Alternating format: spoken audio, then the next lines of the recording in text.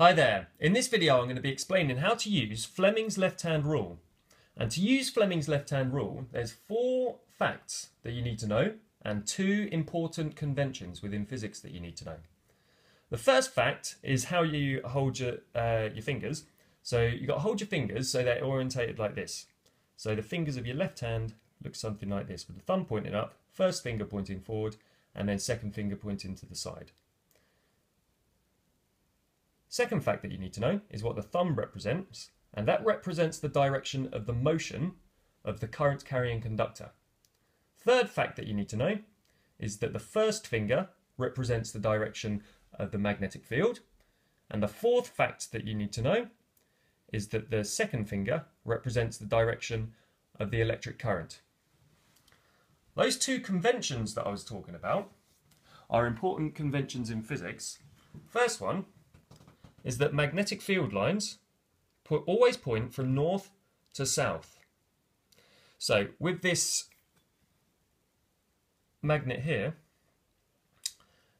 our south face is here, south pole is here, so it needs to point from north to south, so my field finger needs to point towards the south.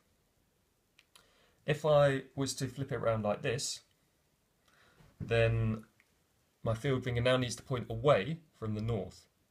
So they go from north to south. So that's first important convention that you need to know.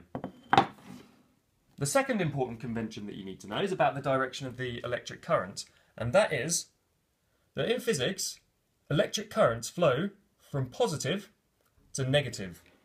So let's see what we mean by that. This is the conductor that I'm going to be putting a current through, and that bridges the gap between these 2 conductors here. Let's trace them back to the battery. So we've got our battery here. I've just taped some the wire to the end of the positive terminal there, and I said that electric currents flow from positive to negative. So they must flow from positive along this wire here, gets to here, down this wire here.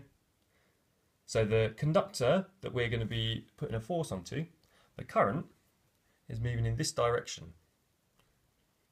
So to summarise, our field was pointing downwards, our current was pointing this way, so our motion finger is pointing towards us at the moment. So when we complete our circuit, the conductor should start moving towards you, which is exactly what it does. So let's have a quick summary. Those 4 facts that you need to know are, firstly, got to make sure you hold your fingers so they're orientated like this.